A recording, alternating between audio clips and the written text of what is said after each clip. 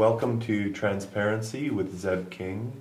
Our show is a show where we interview local leaders and change makers in the community. Today we have the honor of having Paul Sam on our show. Paul is a counselor, elected counselor with the First Nation, Sartlip First Nation, which is near the village of Brentwood Bay.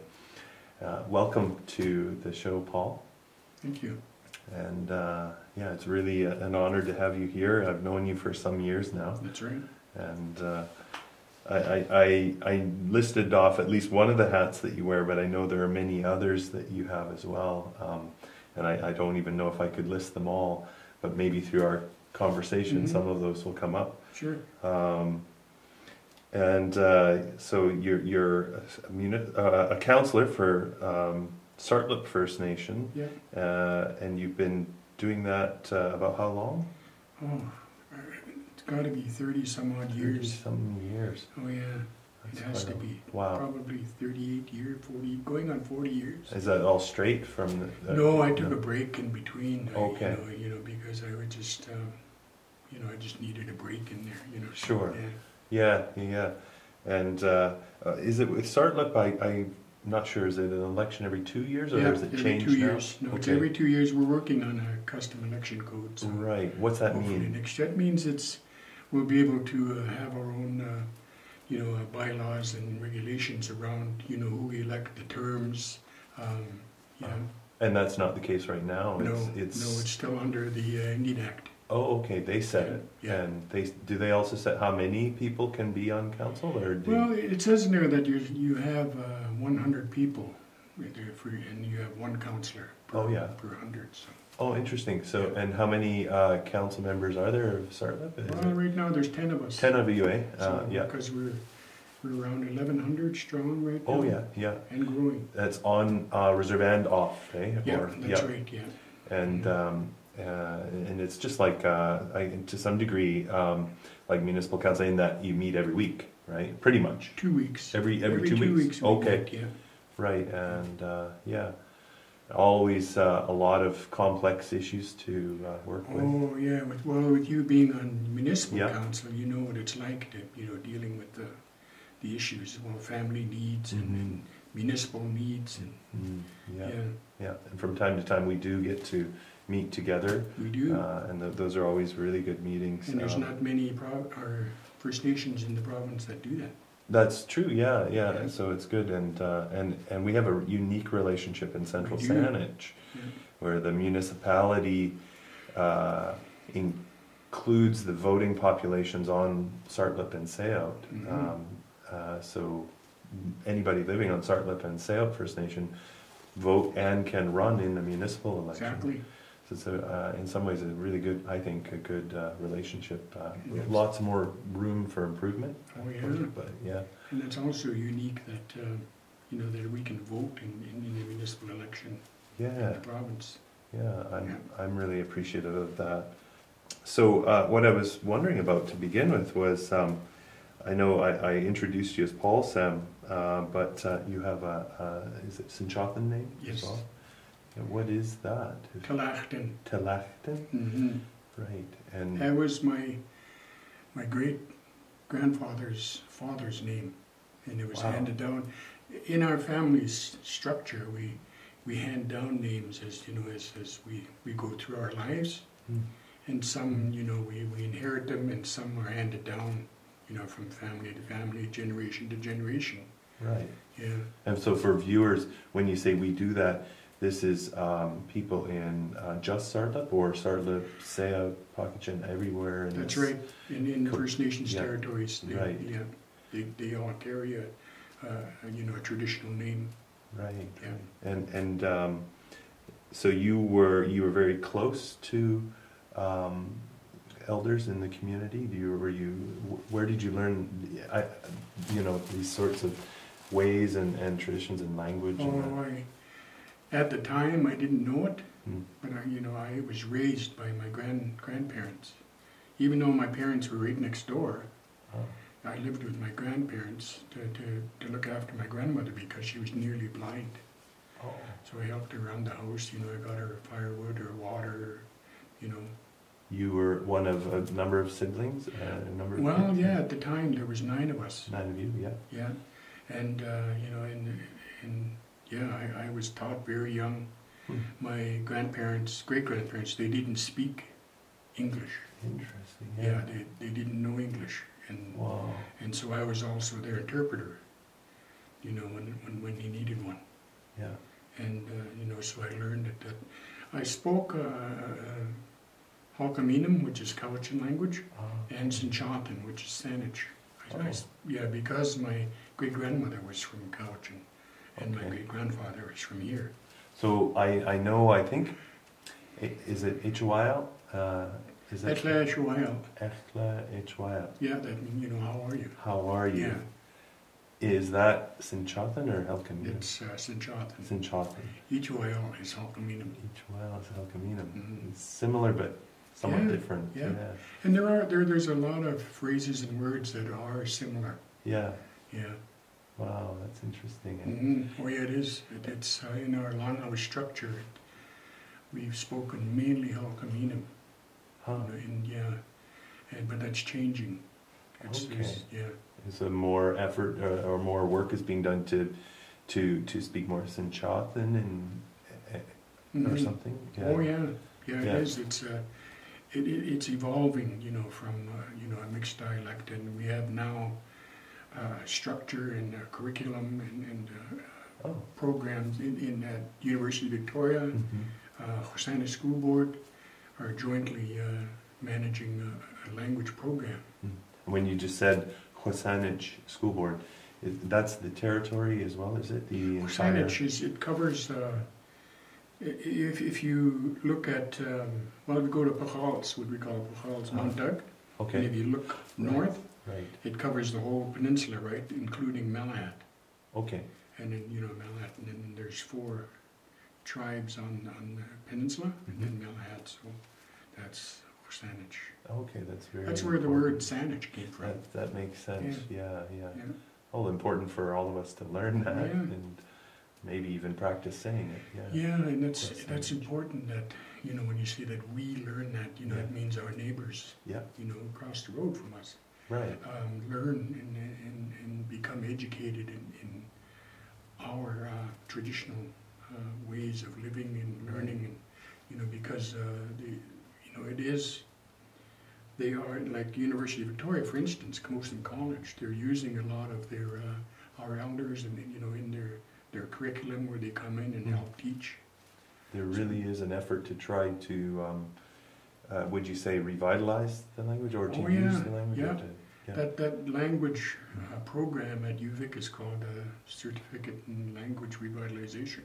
Wonderful, yeah. Which I graduated with my youngest son from. Fantastic, congratulations. In 2010. 2010, yeah. And which son is this one? Ian. So Stamachelton is his name. Ian's name. How do I say his name? Stamachelton. Stamachelton. Yeah. Great. I'm going to have to rehearse these over and over again to get them. That's awesome. So there's a lot of work going on, and he's carrying on some of that work. Is it correct? Yeah, he is. He's teaching in the system now. Wow. And, he develops the curriculum and he helps teach. At UVic or. UVic and Camosun, yep. and at our own tribal school. Yeah. So overall, the race to keep the language going, how's it going with that? I mean, with some people who knew the language pass away, and others are learning it. Younger age. So. We ensure that it's that we are teaching. Like right now. The majority of all of the children that attend, right from preschool right up to, we're up to grade 10 right now at our tribal school. Okay. And they all participate in language programs. Fantastic, yeah. So they come out of that knowing a fair amount. They do, and the only thing is though, when they go home, the parents can't speak. Right. So we're developing a program where the parents can come and learn the language as well, so they can converse with their children. Yeah. I'm really proud of one of my grandsons.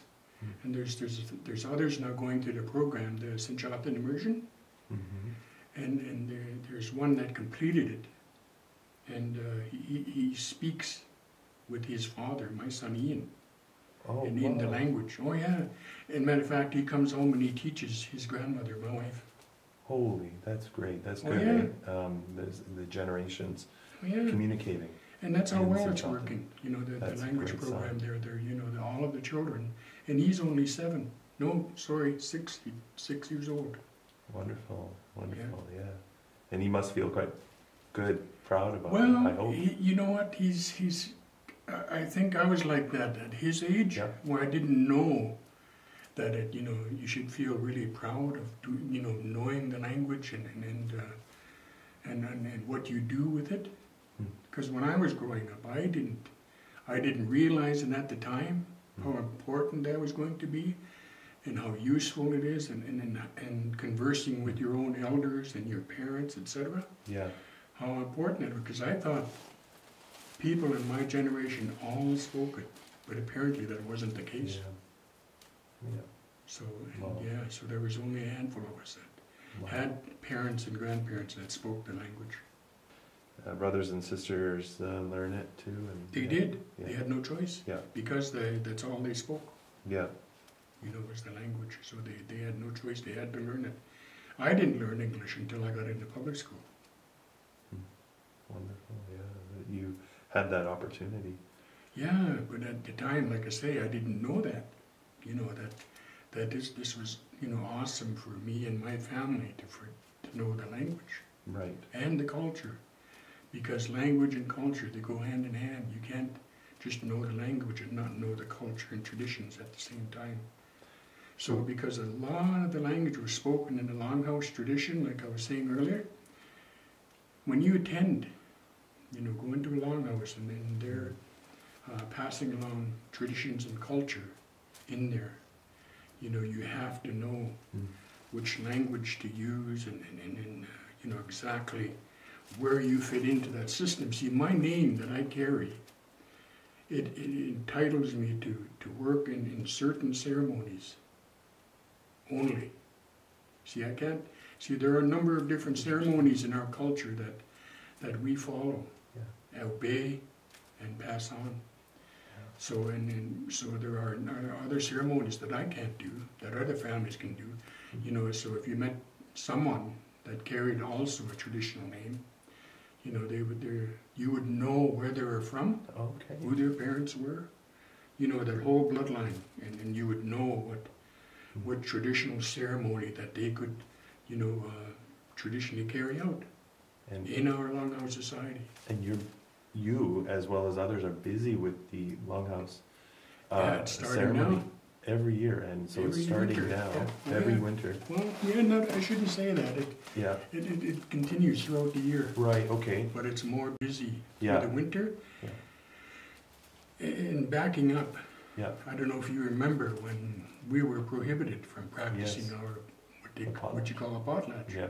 So we went underground, Mm-hmm. and practiced. Mm-hmm. And did all of our ceremonies underground. And that was during the winter at night. Yeah. So, and it just, after, that we were allowed to continue, it just stayed in the winter at night. Yeah. Yeah. Oh, okay. That's how. Yeah, and so that's why. And some people were arrested and Oh, everything yeah. for having potlatches. That's right. So they had to hide it, and it would have been hard to, Mm-hmm. because there's singing and drumming and all sorts of stuff that goes on, but Oh, it could, yeah. kept it alive, eh? That's right. Yeah. Wow. And so today it's many people are involved as well, and it's Oh yeah, each family. Well, I shouldn't say each family. The majority of the people in Cosanage, are involved in our traditional ceremony and utilize it in our Longhouse system. yeah. Yeah, And everything. This is basically where you can have a lot of governance going on, like everything from exactly. names to Oh, rights to Exactly. yeah. And that's why when I said earlier that when I introduce myself as Talakatan, if I go to Cowichan, for instance, and I say my name, Talakatan, the elders would know which family I'm from. And if I'm allowed to participate in certain ceremonies, they would know me that way. They would know me. They wouldn't know me as Paul Sam. Yeah. You know, in that Longhouse society, I would be known as that, and that would enable me to participate. Wow, that's awesome. Yeah. Mm-hmm. So much to learn about that. Very. There is, and that's why, you know, friends like you, I'm able to, you know, say that to you, because I've known you for so long. I can tell you exactly what's going on. You've come and visited us in our longhouses, so you know what goes on in there. Yeah, but amazing. you have to be invited. Not just anybody can attend right. a longhouse ceremony. Well, I felt very honored to be invited and to be part of that. Mm-hmm. And, yeah. Because as a child, we couldn't go into a longhouse just to sit and observe. The only time we were allowed to go in there was when we were participating or helping with that specific ceremony. But as soon as it was over, we had to go home. Okay. Yeah. So how did you learn? Just well, sitting there, during the ceremony, hearing the language, seeing how it was, conducted, and then each time as we grew older, our parents, grandparents, great-grandparents would sit us down and say, "This is how it's done. Because you carry that name, you can do this," and then they teach you. Yeah. So not so much like a one day a lesson or something. It's it's experience throughout your life. Through your life, and I'm still going through it. I still have elders that come up to me and correct me. Oh wow! When I'm speaking or when I'm assisting with ceremony, they'll still bring me aside and say, they'll talk to me in our language and say, "This is how you're supposed to do it." So and I listen. You have to an elder.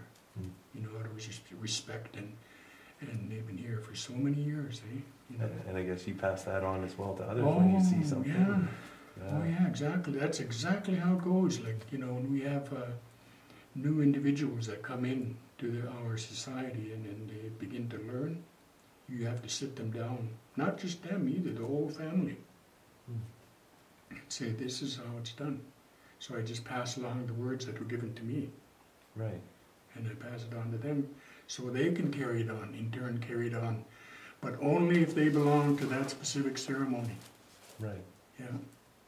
And so you do this as well as you're also, you work for the Red Cross? I do. And what is the title? What's the role? Well, that's evolved over the years. I'm now in Indigenous Community Development. Okay. And basically, I work specifically with the Aboriginal community throughout the province. I assist in teaching, like first aid. We have a program called Respect Education that deals in violence and abuse prevention. There are a number of different programs that are involved in that area. And, we have disaster management that we train individuals to, in emergency preparedness. So there are a number of programs in there, and we do presentations at conferences, workshops, meetings, etc. And if there's a specific program need in one community, we would go in and introduce it. And because I'm what you call a generalist, I would go in and introduce it and go over what that program entails, and then I would bring in one of our other managers. Now this could be training. Like, we were talking about Sartla, but this could be in any place in British Columbia. Throughout British Columbia. Oh yeah. Wow. And I do travel the province in offering these programs. Yeah. But I don't exactly, carry out the program itself, because like I said, I introduce it, and I have enough knowledge about it to introduce it to the community. Then I bring in one of our trainers, one of our managers. And we mean First Nations communities, or non-First Nations as well, and okay. No, we work with non-First Nations as well. Right. Oh yeah. Right. But my specific area is the Aboriginal community. Yeah, the Indigenous community. The Métis, the Inuit, and First Nations. How long did you say, or that job has been going on? I've been doing it for 10 years. 10 years in that capacity, eh? Yeah. Okay, great, yeah. And so you do a lot. You've got that you're doing. for communities. Oh, I think you flew to, was it Fort McMurray when they were doing when they had the evacuations. evacuations? And the number of, individuals. It wasn't just First Nations either. Right. It was the whole community of Fort McMurray was burnt out. About 20% of it. Wow. And I went and did some frontline work, interviews and etc. And assisted them with their needs: shelter, food, clothing. Transportation. That's amazing. So, Oh yeah. how do you? You travel all over. You have so much. How do you get downtown? What do you do for the recovering yourself? Well, I always return to my culture, my traditions. There's a lot involved in self-healing. And how we look at ourselves, how we treat ourselves, and what we ingest. Food, Yeah. liquor. Right. We stay away from those things because we have to. Our traditional ceremony doesn't allow us to indulge in alcohol or drugs. Yeah. So. And if you were to think of somebody who, well, is there anybody in your life and in your memory who kind of helped you with, in terms of giving you this calling to help and be a leader and well, because you're a leader in so many ways. Yeah. So, It started with my great grandfather. His name was Yohuelapton. Yohuelapton. Yeah, and his English name was Tommy Ball, and he taught me many things. He taught me how to be a farmer, a fisherman, hunter, growing up. I think I shot my first deer when I was 7. When you were 7. Yeah. Wow. Just across the bay. And Really? yeah. I climbed, Malahat. We call it Yas. Yeah. And yeah, that's where I shot my first deer. And but like I said, and then he had his own farm that we had to help with. Mm-hmm. He had everything, that we had to Fruit help with. and everything. Oh yeah, animals, cows, Great. horses, chickens, pigs. Is that near where you live right now? It's exactly where I live right really? now. Yeah. Where I live, and that's where his house was. A huge house, and that whole area was farm and fruit trees. Nice. Oh yeah. Hmm. And and he contributed to everything that him and my grandmother. And grandmother. contributed it through your helping them and them teaching Oh you yeah, things. because he told me way back when. If he didn't tell me then, he told me with the equanatat unitamal skuko. Yeah, cha. Ine talk shade squaring yeah.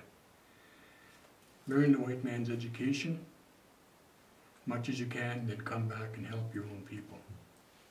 And that's what I did. You certainly do that. Yeah, and I, because of the teachings, you always have respect, for your elders and what they say to you. And I did spend time away from home, because I was in restaurant and hotel management. In this area or somewhere else? Well, up island. Up island? Yeah, sure. all over the lower mainland. Yeah. And then, one day the elders came calling. They just said, it's time for you to come home. And I was only in my early 20s. So when they said, it's time for you to come home, I listened. And I think I was 20, probably 24, 25 at the time. And I've been working for my people ever since, in many capacities. Yeah. Yeah.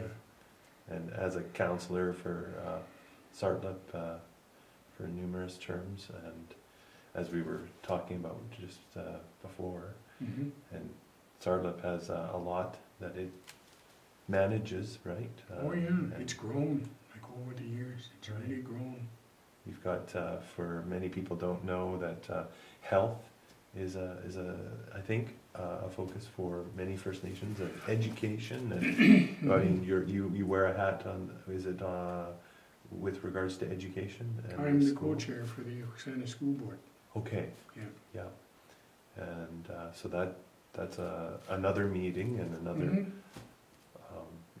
many discussions about plans, etc., for the school? Oh, yeah, yeah, and I'm lucky though, they only meet like once a month. Right. So, yeah, so that's good. Yeah. We have an awesome staff there that does good work. Right on. Yeah. Yeah. How many students are at this school? Oh, Roughly, this probably year, a couple hundred? Or? between 200 and 300. Yeah. Yeah, that's just the elementary and high school. Mm-hmm. But I think there's more than that, counting the adults. There's an adult center there as well. Mm-hmm. Yeah. Yeah. Well, I think there's, there's a lot of discussion about efforts towards reconciliation, federal government, provincial government. There's also, I believe, room for that at a local level and building relationships between our communities. Oh yeah, and there's good things going on here in British Columbia.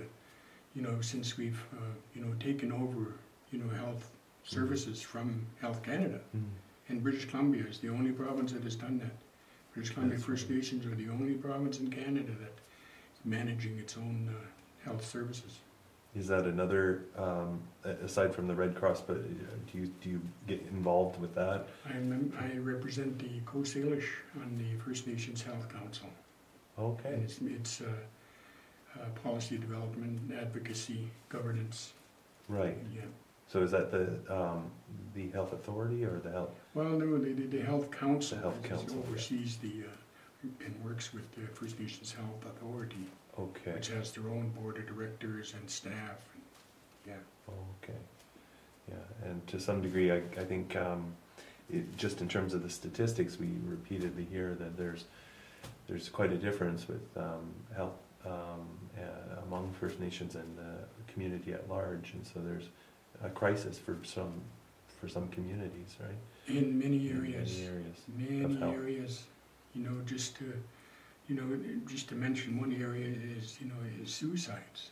They're high, and as compared to the general population, the health of First Nations or Aboriginal people is the percentages, the gap is huge. Yeah. Oh yeah, and it's but we're addressing it, and the rest of Canada is watching us. Yeah. How we manage this. I think that would be a question that many people would have: is what's the solution? What's the answer to this? What's your thought on that? Well, I think we're doing it. It's self-government. Yeah. And rather than dealing with a middleman, because that was the case. Ottawa, would release funds. In the past, it would go to through Health Canada. Through Health Canada, through the province, and then down to us. Right. And then of course, the percentage of what would get down to programs and services was very small. Right. By the time it made it down to that it went through a bureaucracy. Everybody gets paid something and takes some of that. And it's only been 3 years for us now, and we're still in the planning stage. But we are moving forward. And there is transformation going on. Before there's transition from Health Canada to First Nations in the province. Now there's a transformation going on, and so we're growing.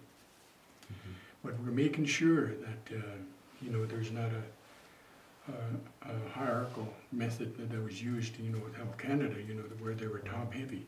Oh yeah. So this case, matter of fact, we just presented a budget at this week's Vancouver Island Health Caucus. Okay. There are 5 regions in the province, and Vancouver Island is one.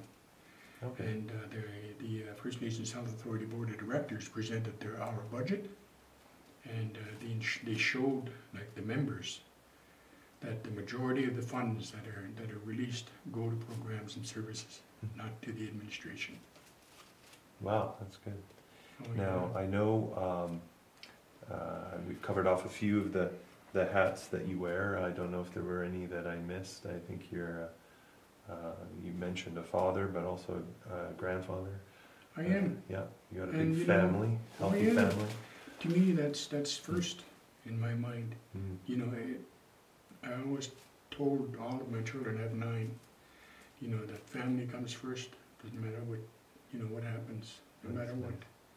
family comes first. And then, you know, I have, like I said, 9 children and 43 grandchildren Wow. and 7 great-grandchildren. Fantastic. Wow. Oh yeah, huge.